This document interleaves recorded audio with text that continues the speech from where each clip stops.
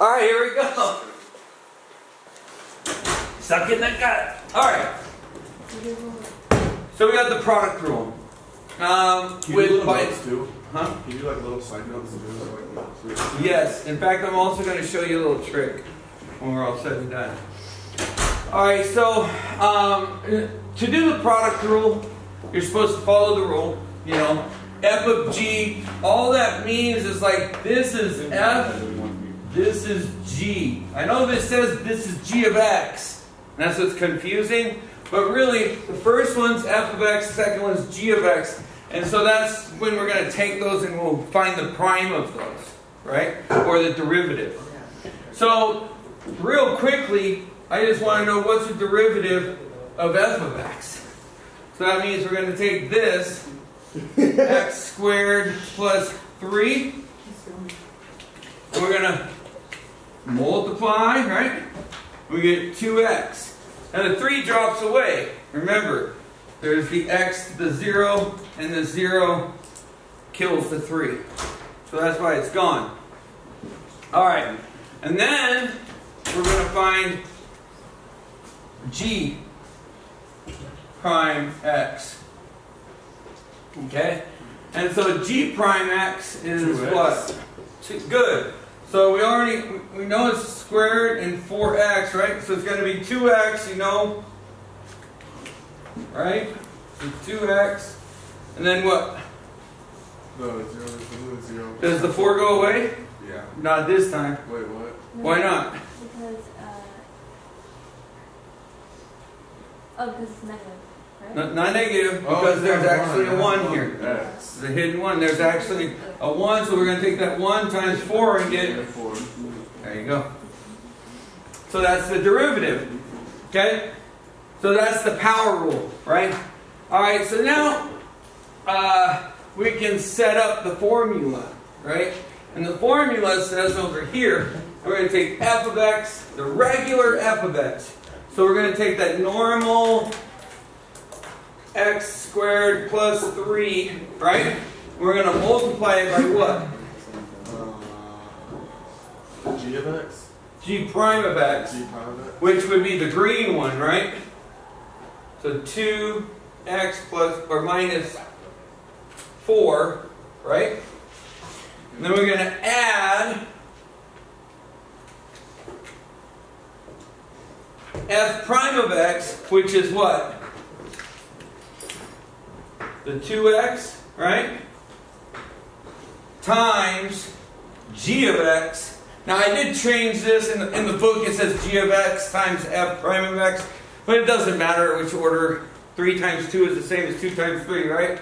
So I just kind of like to keep it as f of x, g of x, f of x, g of x. That's my rhythm. Okay, and then it's going to be multiplying by the normal g of x. So that's the one that's up there that says x squared minus 4x. And so now we're going to multiply these guys. Okay? Wait, what? What?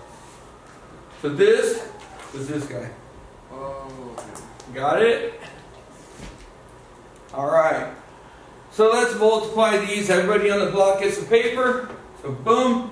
We got 2x cubed. Boom. We got minus 4x squared. Boom. We got 6x. And boom. We got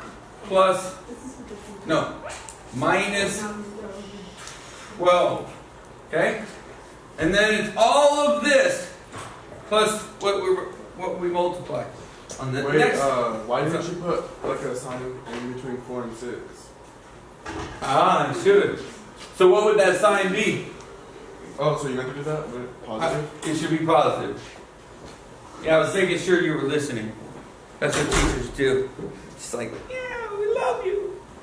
So we want to make sure you're listening and following along.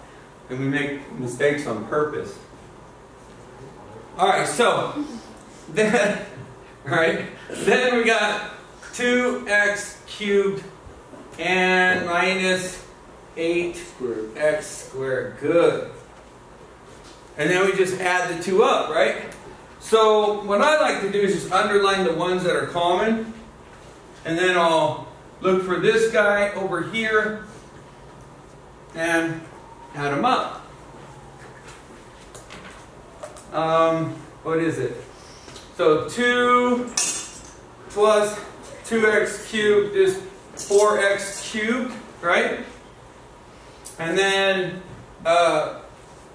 negative 4x squared minus 8x squared would be minus 12x squared, right? And then 6x, well, doesn't go with anything, so that would be plus 6x, and then minus 12.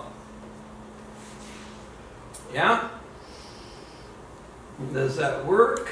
It's all done.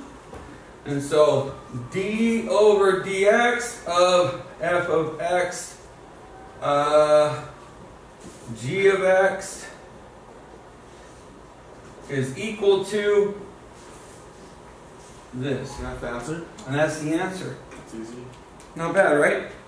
Now, I don't know what's easier. I was kind of thinking, honestly, as a side note, I was thinking this. I was thinking, hey, let's take the x squared plus the 3 times the x squared minus the 4x, right?